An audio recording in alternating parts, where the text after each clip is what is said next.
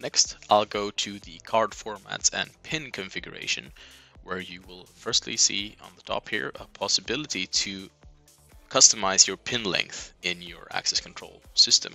We can have values ranging from 1 to 24 digits if you want a really long pin code. Of course, if you have a option of having a range of pin code lengths, you need the end of pin character to be configured as well. Usually it would be the hash, but you can also put a star there.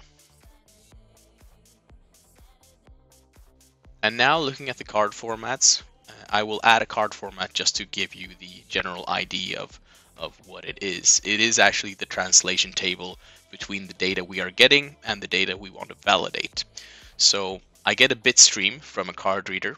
Let's say that bit stream is 32 bit length. I can invert the bit order and the byte order of the incoming data.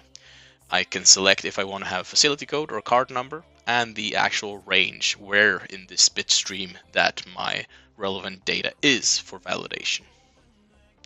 Here I give the facility code range 1 to 10 and the card number is available in 11 to 32. I can select the encoding of it, see if it's decimal, hexadecimal, and also the bit order, selecting if it's little endian or big endian.